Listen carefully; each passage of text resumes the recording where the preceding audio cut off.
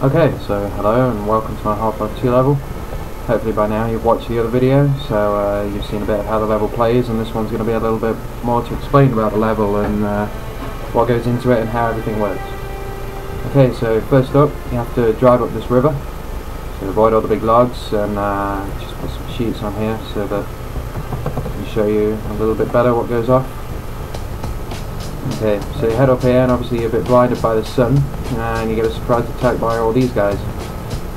So obviously they're just sitting around minding their own business at the moment, so they've got no target on, but normally they'd be there killing you, shooting you and all that jazz. Just finish off these guys. I don't want to grenade.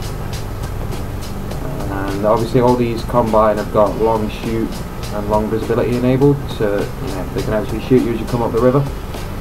Okay, over here we have the first physics objective, so quite a bit goes off here. The roof is a physics box. These two beams are prop breakables. This is set to explode with a load of fire after a while when it's damaged.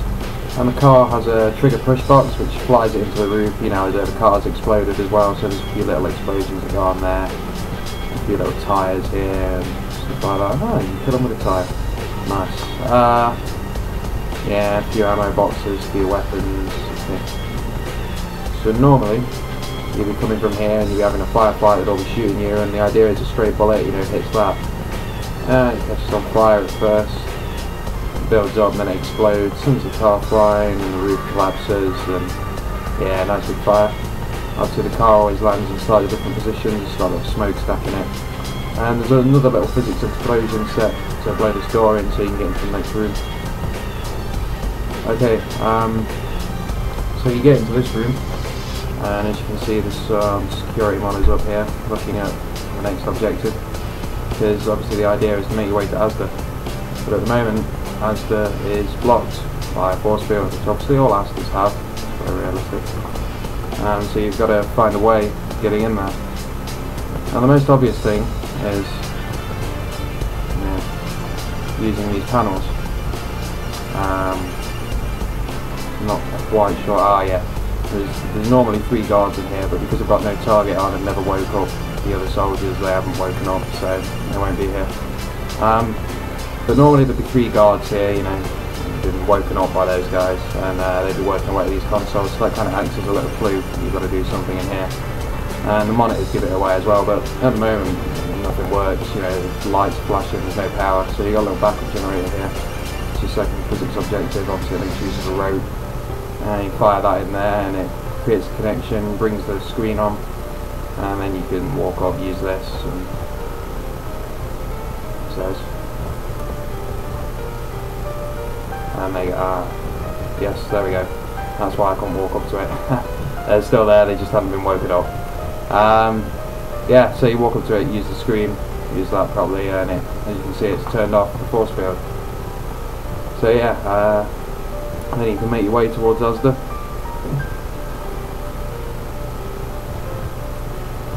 Just fly over here, it's a little bit quicker.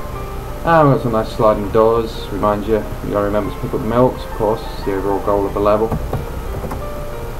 Okay, so there's a few guards standing around, they'd normally all be shooting you by now. You can pick up, throw watermelons, as usual.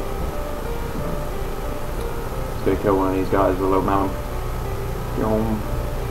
Some imported tables and chairs, a little seating area for all the customers. So there, physics. A whole load of custom textures on the shelves. Yeah, so obviously you can make your way through Asda.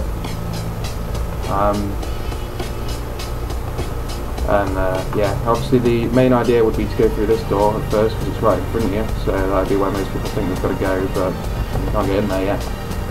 So, a watermelon for a walk, so it's good fun. Yeah, load more shells with some boxes blocking off that, because unfortunately somebody's been murdered. Good to be them.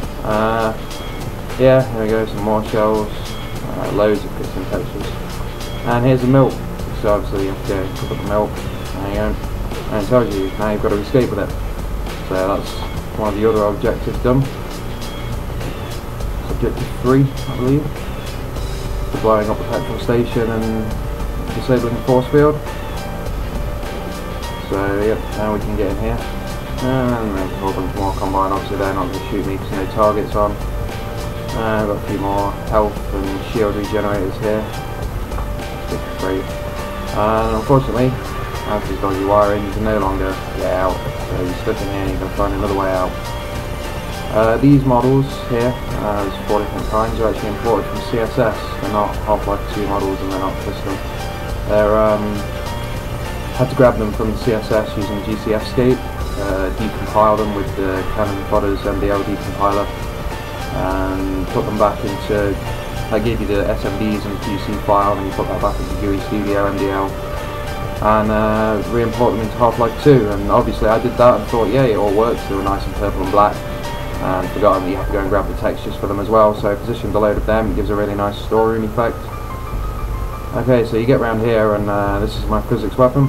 It's a nice little girder, just dangling from some ropes in Asda. Obviously this guy thought he could get a little bit of cover behind it, but he wasn't counting on you having a gravity gun and smacking it into his face and sending him flying. So obviously you play around with this all day. Yeah, it's just hanging a couple of ropes, length constraints, all the norm. So yeah, you carry on down here. Just kill these guys real quick.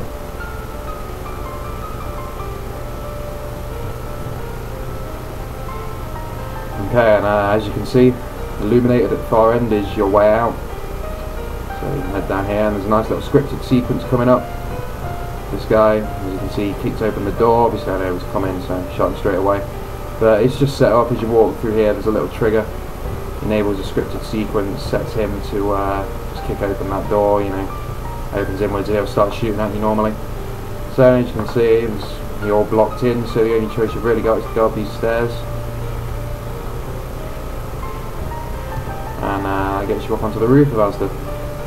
So your little generators up here, the air conditioning and stuff that Asda would have.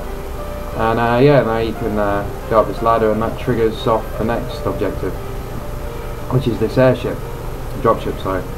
And as you can see, he's flying in, he's bringing some more reinforcements. You've got a little helicopter there waiting, that's your escape route, but you can't use that yet. So we'll just fly down here and see what he's doing. This is done from, again, it's a scripted sequence, so he'll fly in, land, set to drop off 5 combine, they'll all arrange around there somewhere. And they get ready as though, you know, they were going to rush into Asda and come up and pin you in from behind.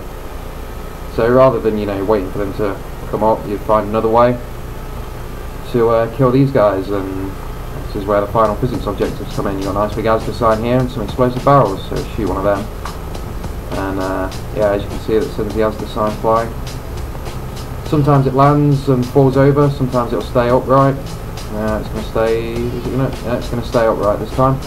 And last time I filmed this, I think it took out those 3 guys, so it's always a little bit different as to who it does and who it doesn't kill. So adds a little bit of randomness. You can stand up here and finish off the rest of them with a rocket launcher if you really want. That's why you get that. And then once that's done, that unlocks the helicopter, and you can get into that, escape, and fly off and enjoy your milk. Yeah, flying off into the sunset. So it's all a worthy trip to Asda. At the end of the day, you managed to get your milk and kill a bunch of combine. So that's pretty much it. I hope you've enjoyed it, and I hope this gives a little more insight into the level and how it works.